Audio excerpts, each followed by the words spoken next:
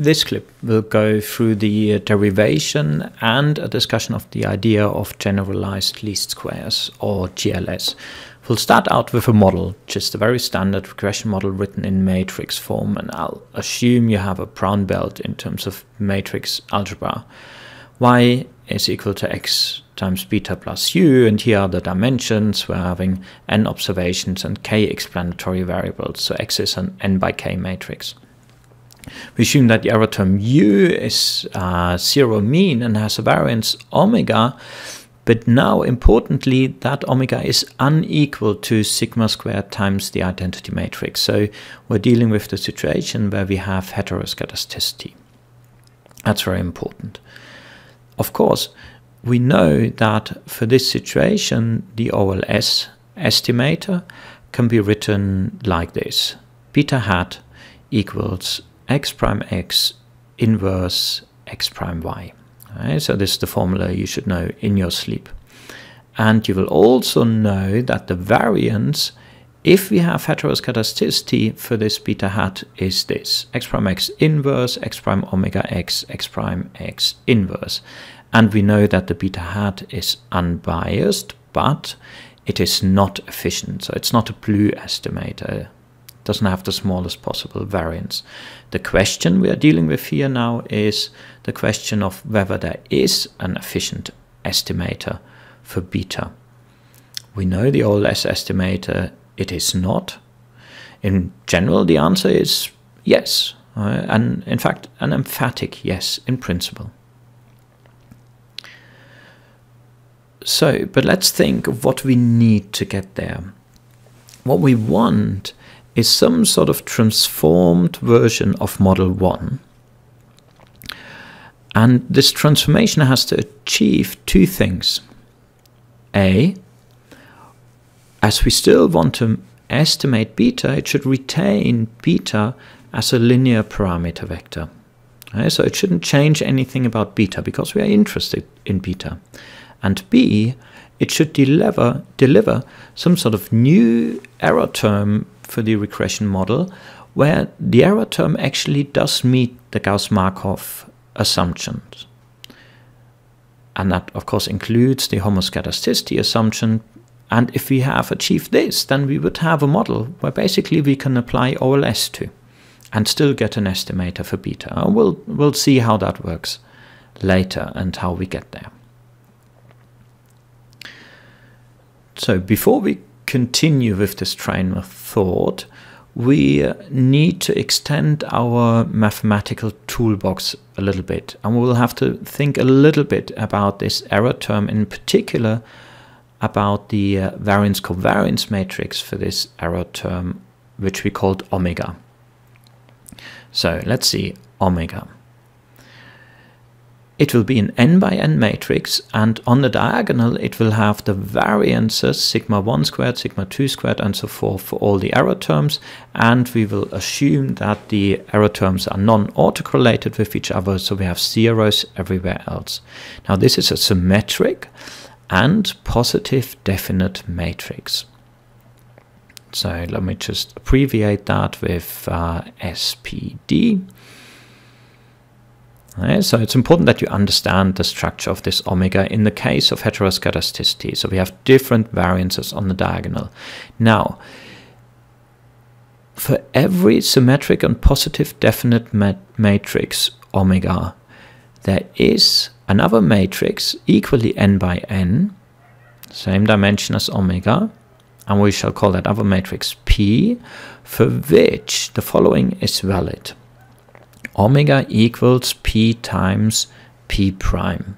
In some sense, this is like taking a square root, or P is some sort of square root matrix. Now, we can just pre and post multiply with P inverse, and then we get this result.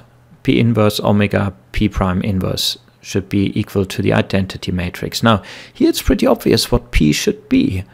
It should just be the individual standard deviations, sigma 1.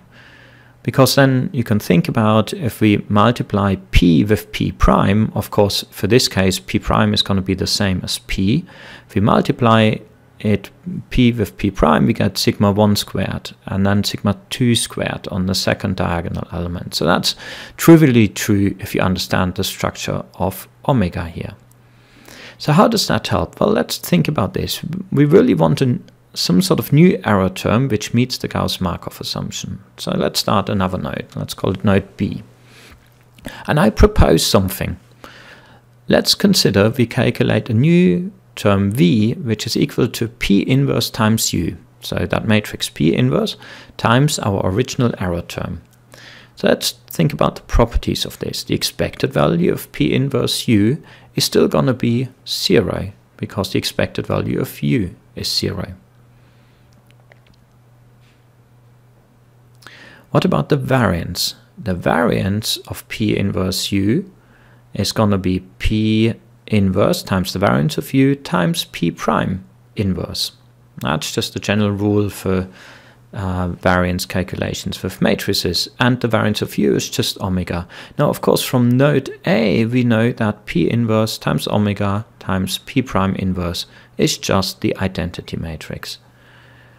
Now, why is that important? Well, the identity matrix has a value of 1 on the diagonal, and that's trivially represents a homoskedastic variance-covariance matrix. So that error term V would be a fantastic error term to have in a regression because it would meet the Gauss-Markov assumption. It has constant variances, in fact variances of 1. The 1 isn't necessarily, but it's constant. That's important. So if that trick of pre-multiplying U with P inverse to get V worked so well, let's transform our regression model in equation 1 in the same manner. So let's pre-multiply model 1 with P inverse. So we are not changing the equation, we're just pre-multiplying both sides, and this is what we get. Of course, on the right hand side we have P inverse x times beta plus this term P inverse U. That's of course we just called V. And let's call that model 2. Still the same model, really. Let's call these two terms, give them new names, x tilde and y tilde. And then we can rewrite our model like this. X tilde equals beta tilde times beta plus V. Now this is great because now you can see beta is still our linear parameter vector.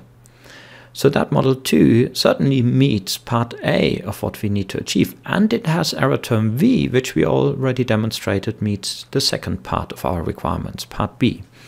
So in some sense this seems to be a stroke of genius, this pre-multiply with P inverse. So let's try and understand what that y tilde and the x tilde are. So P inverse is 1 over sigma 1, 1 over sigma 2 and so forth on the diagonal, and zeros everywhere else, times our y vector, y1 to yn. And if you do that matrix multiplication, what you get is y1 over sigma 1, y2 over sigma 2, all the way to yn over sigma n. What about x tilde? So x tilde is P inverse times x. Now what's x? Let's assume we just have a constant and one explanatory variable, x1 to xn.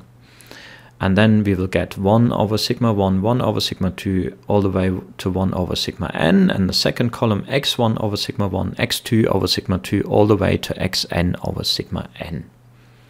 So if you look at this y tilde and x tilde, really what these are just weighted versions of y and x themselves. So why has this been useful? Really, it's been useful because model 2 is really quite a nice model. It meets the Gauss-Markov assumption and it has our parameter beta we are interested in. So let's just apply OLS to model 2. And what we get will be a Plu estimator for beta. But really we are thinking of the beta in model 1. We're really still interested in model 1 and the beta with its interpretation in model 1. So we call this beta hat GLS, or the GLS estimator for beta. What does it mean when I say apply OLS to 2? Well, we'll just calculate x tilde prime, x tilde inverse, x tilde prime, y tilde. So this is just our OLS formula, just with x tilde and y tilde instead of x and y.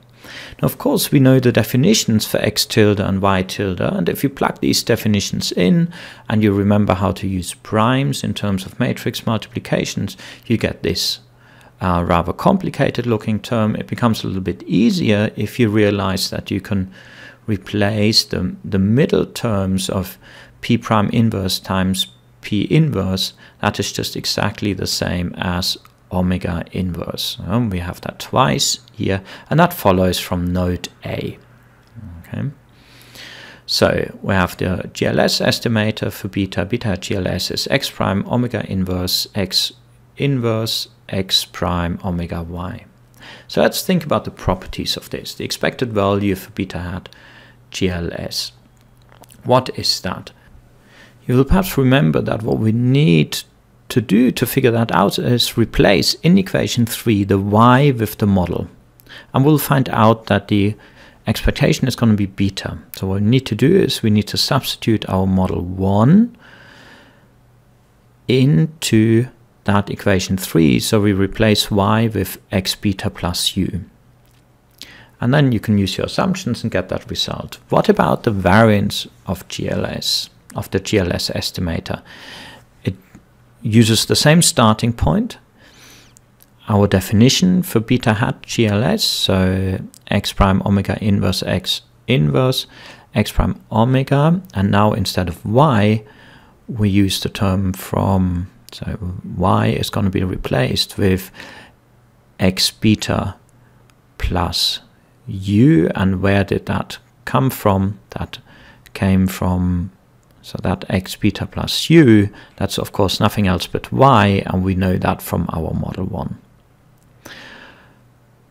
So we substituted equation 1 into equation 3. So now you can do a little bit of algebra, very much like in the OLS estimator case, to derive the variance. And what you will get is that the variance for beta hat GLS is x prime omega inverse x, and the inverse of that entire term. So we'll find an unbiased estimator, and we also know it's a blue estimator, so it's an efficient estimator. What does that mean? That means that this variance equation for beta hat GLS is smaller in a matrix sense.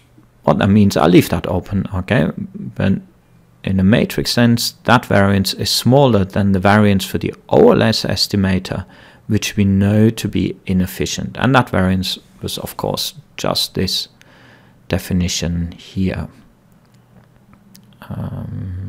So x prime x inverse, x prime omega x, x prime x inverse. So GLS delivers an efficient estimator, meaning that the variance for beta hat GLS is smaller than the OLS variance.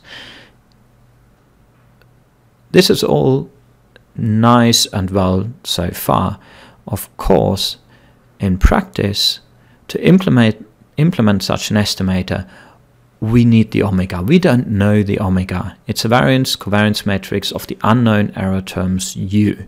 So in practice, in order to implement a GLS estimator, what you need is an estimate for that omega, or an estimate for the p. There are different strategies to get such an estimate. The most straightforward one is to use what's called weighted least squares, where we proxy the variance of the error terms with a particular variable, or you can use generalized feasible least squares, where you in some other way get an estimate for the individual variances. But that is not for this clip.